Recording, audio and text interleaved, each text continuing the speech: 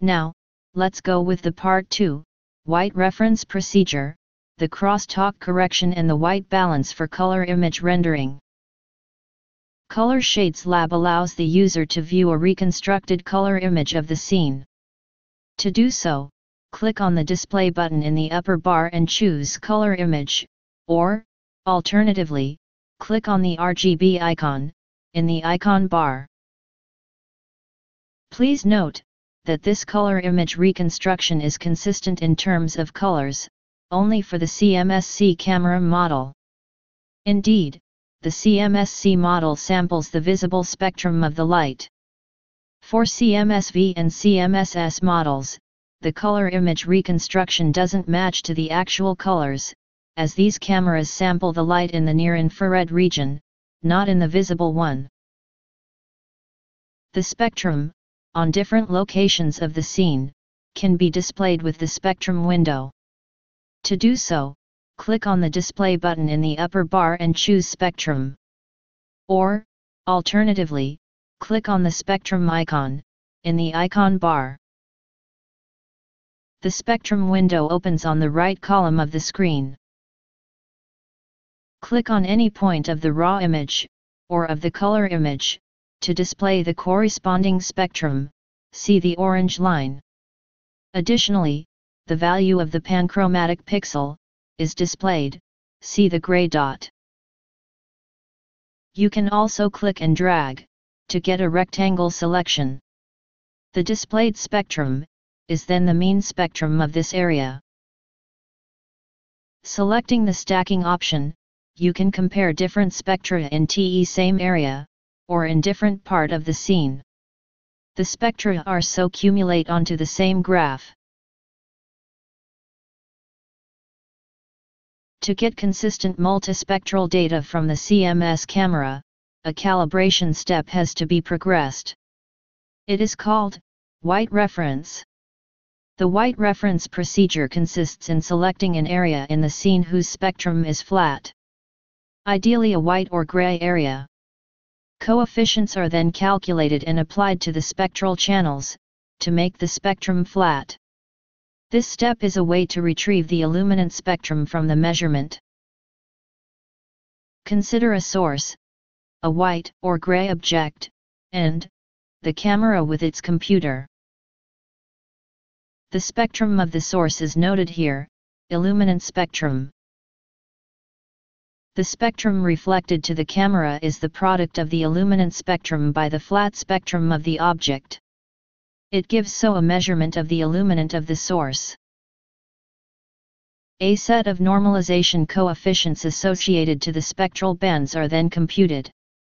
This set of coefficient is applied to any further measurement. It corrects the illuminant spectrum bias and allows to measure the actual spectrum of the scene. Additionally, to optimize the color image rendering, a white balance treatment can be applied to the color image. The principle is the same and consists in selecting a white or gray area in the scene. Please note that the white reference procedure corrects the multispectral data, whereas the white for color image procedure doesn't. The white for color image procedure only affects the color rendering of the color image. To apply the white reference procedure, click on the Pre-processing button in the upper bar, and choose Pre-processing. The pre-processing window opens on the left column of the screen. Click on the Reset button, then on the White Reference button. Then, select a white, or a gray zone, on the scene, either in the raw image window or in the color image window. The normalization coefficients are then automatically applied. Alternatively, you can use the white reference icon noted WR, to apply the white reference procedure. Click on the icon, then select a white or a gray zone. To apply the white for color image procedure to the color image, click on the Reset button, then on the White for color image button, and select a white or a gray zone. We recommend to apply the white reference procedure prior to the white for color image procedure. Ideally, use the same white or gray zone for both. Now, few words about the crosstalk effect. In the CMS camera, like in every imaging system, crosstalk effect occurs. The crosstalk effect consists in the pollution of a given pixel by the neighbor pixels.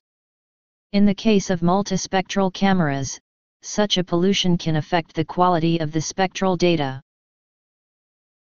To drastically reduce the crosstalk effect, Cilios developed a mathematical method called crosstalk correction.